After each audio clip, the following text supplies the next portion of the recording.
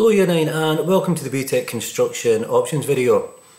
By the end of this video you should have a better understanding of what the course entails and what you'll be doing in Year 10 and in Year 11. Now throughout the course you're going to learn all about how bricks and blocks can be transformed into wonderful big houses, how areas of wasteland can be converted into tall buildings made of glass and steel, and also how bridges can span one area of land to another, withstanding its own weight and the weight of the traffic that travels on top of it. Now, the construction course is a vocational course. It's worth the same as the GCSE, however, you are assessed slightly different.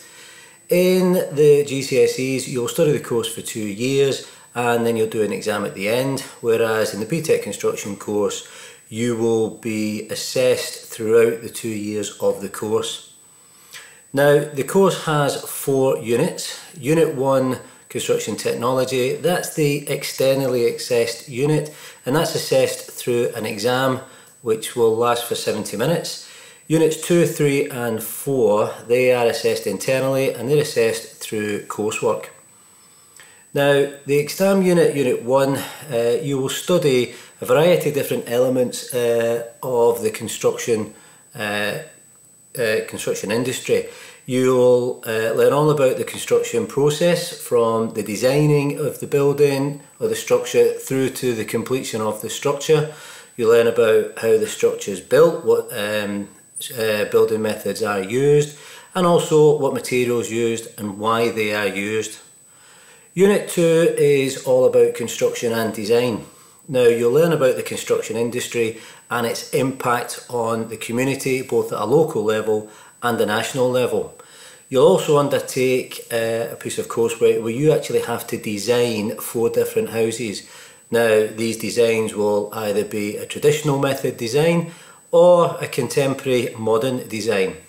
Now, the coursework that you will produce will be in the form of 2 and 1 point perspective drawings, and you'll do 4 of these, and then after a consultation between your teacher and yourself, you will then produce 1 final design.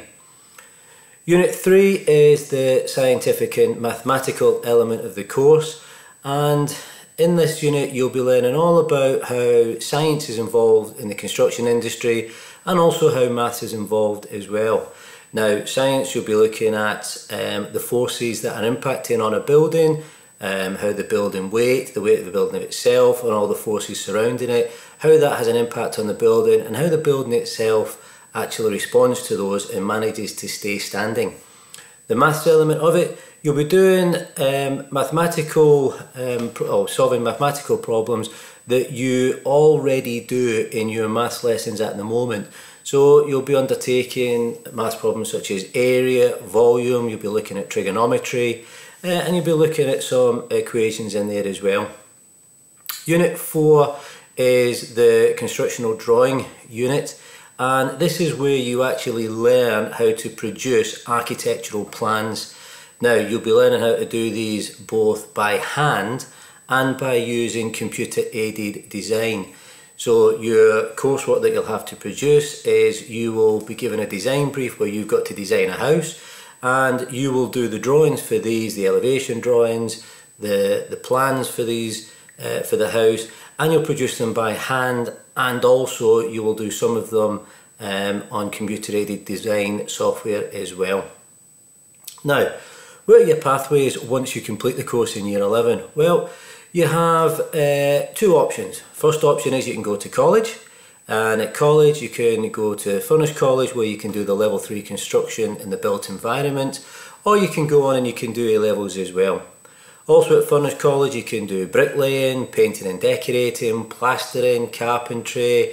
You can also do some a course on electricity, but there's many options out there for you. You can also go into the workplace. Now, that's either once you finish school or once you've done a course at college, and there are a number of careers that you can go into. Careers in the largest industry in the United Kingdom, and these careers are such as architecture. You could be a building surveyor, quantity surveyor, you could be a builder, you can go into a trade such as bricklaying, joinery, you can be a plasterer, you can be an electrician, and you can also go into the material supply industry as well. So the options out there are limitless of what you can do with a construction qualification. Now hopefully this has answered a lot of your questions. If not, you can catch me around school, either at my office or in the technology department, and I'll talk through any issues that you have or any questions that you have.